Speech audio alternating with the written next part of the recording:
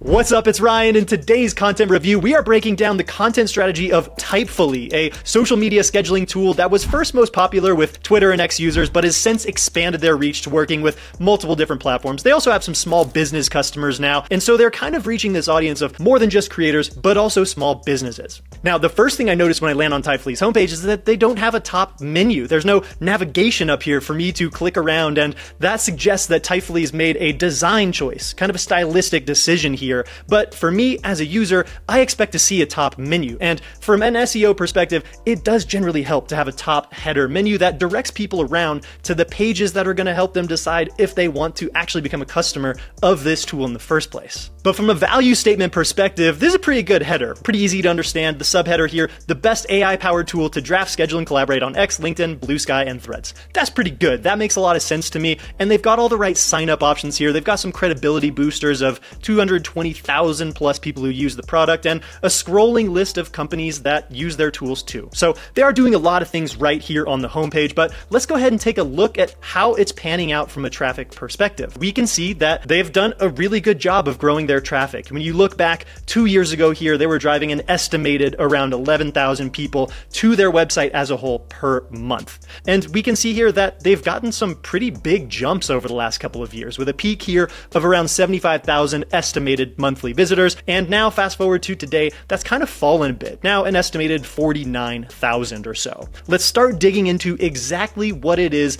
that works so well for Typefully. And first up, it's going to be the tools. I had to scroll all the way down to their footer menu in order to locate it. Now, that's not necessarily the worst thing ever, but from a UX perspective, I would want to see these linked much more clearly in the header menu on the homepage here. But pretty much right away, what I notice here on the Typefully tools menu is that they've only got 4 tools before the call to action to join Typefully, take it for a free spin. And then there's not really much other content on this page. Here's another separate tool page. I would consolidate this. There's no reason that these need to be separate. This is, if anything, just more confusing to users and to the search algorithms alike. This free AI tools directory page is also suffering from the same problem that their other free tool page is plagued by. They don't have much SEO rich content on this page. We've got a couple paragraphs right here that are maybe slightly tuned for some SEO purposes, but they're leaving so much potential traffic volume on the table by not making this free AI tools page geared towards driving traffic from their target customer pool. There's a lot of potential for how you could reorient this free AI tools homepage and also condense and combine with all their other free tools. I want to show you one of the examples of their free tools here, the LinkedIn text formatter. Now, I love the way it works. As you're typing text over here,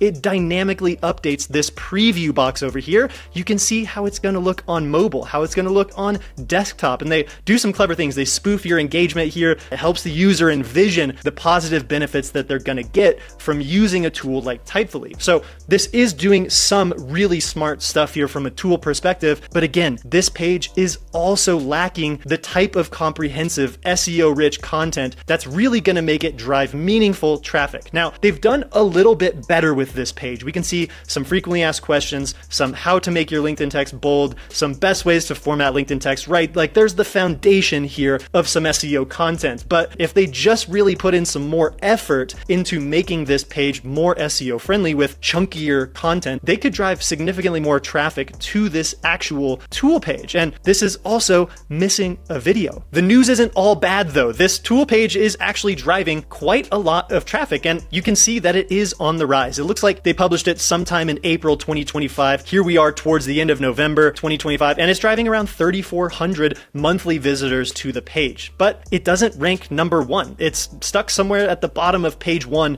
for LinkedIn text formatter. And we can see here that the estimated monthly search volume is 17,000. And often Ahrefs estimates are a little bit low on this type of stuff. So if Typefully was able to jump from position 9 up to position 1, 2, 3, they would be getting significantly more traffic. And they'd also probably be earning some more citations in AI platforms like ChatGPT. Now, this brings us over to the Typefully blog, which unfortunately has lacked a lot of love and attention over the past couple of years. They're still publishing content. New stuff is coming out on this blog, but most of the posts have not been updated for that older content, the stuff that does actually target really meaningful SEO search opportunities. And we can see here the blog traffic, it's kind of increased a little bit from where it was 2 years ago. Fast forward to today, there's some growth there, right? So nothing to be be too negative about, but there's so much more room for growth based on the topics that they have pretty good content covering already. And here's one such example of content on the Typefully blog. Now,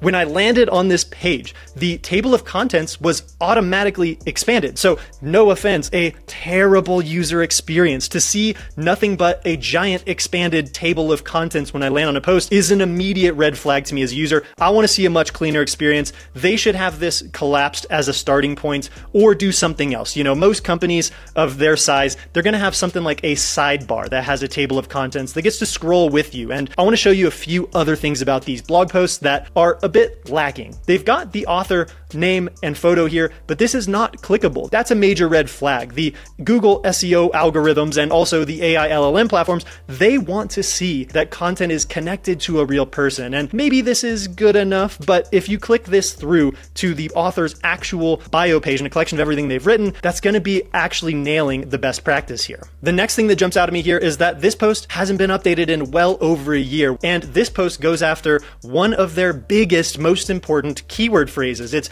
directly related to the core business, the product here. This is a topic that they should totally be ranking #1 for and be the go-to citation in ChatGPT. When I land here and I see that it's, significantly old, I don't see X mentioned anywhere in the headline. That's a pretty big deal. X is now the name of Twitter. And so I would retitle this, How to Schedule Tweets and X Posts, Complete Guide. And now we jump into the meat of this post. So I'll do a quick check here to see how many times the actual target keyword phrase, how to schedule tweets, is actually mentioned in the article. Now, they're nailing this best practice here. They've got how to schedule tweets right here in the first sentence, first paragraph of this article. That's good. I like to see that. However, adding a free call to action that takes up so much visual real estate this high in the post. Now, arguments could be made for keeping this here from a conversion perspective, and I get that. But personally, as a user, I'm not ready to be immediately sold to. I'd want to see this call to action just a little bit further down the page, maybe even just below this kind of key takeaways section. As we scroll here, we see some good things. How to schedule tweets using X/Twitter's native tool. That's really important to this particular topic, that they actually do teach how to do this natively on X. We've got some nice screenshots though, and there's a lot of good things about this content. However, it does look just a little outdated. I know what the Typefully app looks like, and I believe it's a little more up to date than what these screenshot visuals look like that are at least about a year and a half old here. So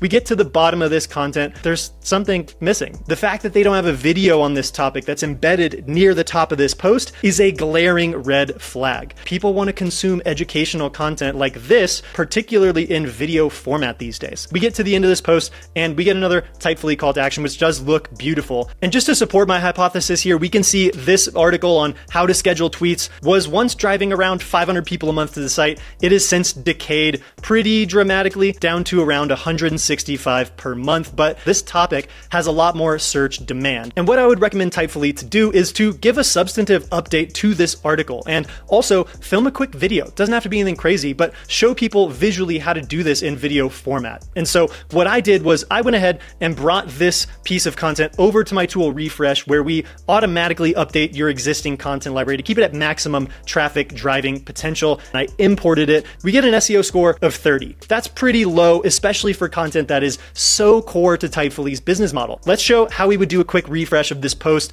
I'm going to hit the suggestions buttons up here and see what AI suggests to improve this content and get it driving more traffic. We've got 6 recommendations here. We can see updating page title and meta description for 2025. I like that. I'd probably tweak this here in the additional instructions to say 2026. We want that to be geared and primed for the next year ahead.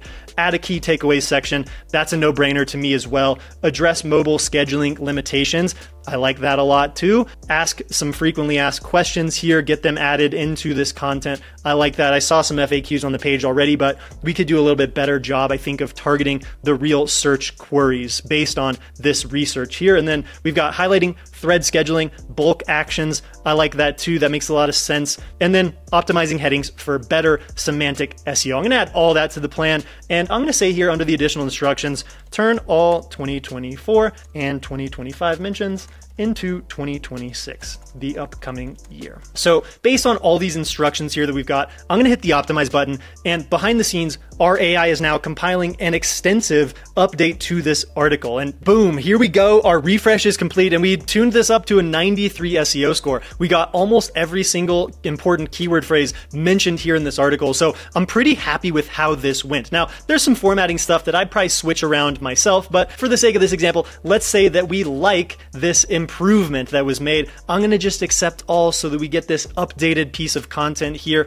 And I'm gonna say that this is pretty much ready to just be proofed, reviewed. Again, getting some custom screenshots in here. As the Typefully content team, I'm gonna wanna swing through, review all these graphics and see if I can get some fresh new ones of what the product actually looks like today to improve this. And then also make a video for this. I can't say enough how important it is to make a YouTube video that teaches people how to do this process at the same time as this written article does. And we got some nice 2026 mentions in here. We've got some additional best practices, some FAQs about scheduling tweets.